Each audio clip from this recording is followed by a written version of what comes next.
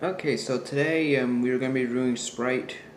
This will be the first case of Sprite I can't say it right. Winter Spiced Cranberry. So, obviously it's limited edition because it's Winter Spiced Cranberry. Obviously released this in the summer.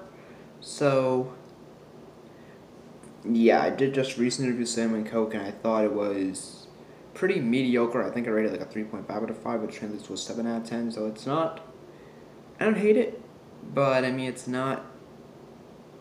I don't know if it's something. I mean, it might be something I would get again, but it was just okay. I didn't love it. Now I had the other Sprite Cranberry, and I honestly do not. I have had it before. I do not remember my thoughts whatsoever. Like I think it's one of those things. Like I don't remember if I absolutely hate it, but I'd also remember if I absolutely loved it. So I have a feeling that I kind of thought it was just kind of in between. And so yeah, but I do love Miss Twist Cranberry, or Sierra Miss Cranberry, that's what it's called now. I heard from pal Avery they actually re-released it, but he's only seen it in 2-liter bottles. I haven't seen any of it around me. If it's 2-liter bottles, that sucks because for collection purposes, 20 ounces are a lot easier to keep. But yeah, Sprite Winter Sprite Cranberry. Let's do this. I just saw like a guy once review this recently. Gotta wait for the fizz to slow down a little bit. I saw his review recently. Gave it automatic 5 out of 5, and we'll see. I can't guarantee my rating will be the same, but you never know.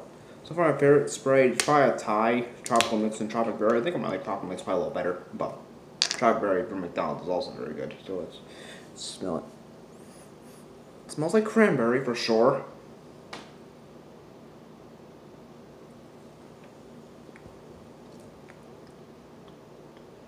You actually can taste the spice in here. But it's not like an overpowering spice or like burns your throat or anything, so that's good. I'd much rather this than, you can't really compare it to much rather this than like a spice like Ginger Cola had. That was one of the worst sodas I ever had in my entire life. That was just nasty.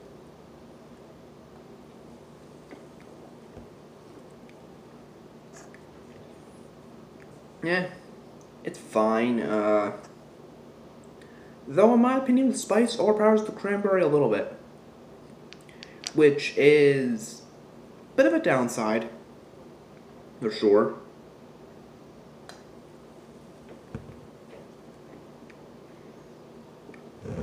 I think I do like Sarah Miss Chef's Last Mistress Cranberry significantly more than this, but this isn't bad.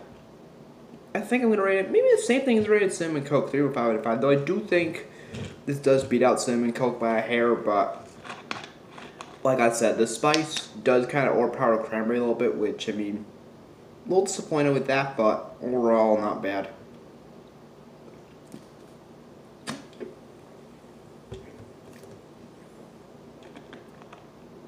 Yeah, it's pretty good, but I think it would be better if the spice didn't overpower the cranberry, so that's pretty much it.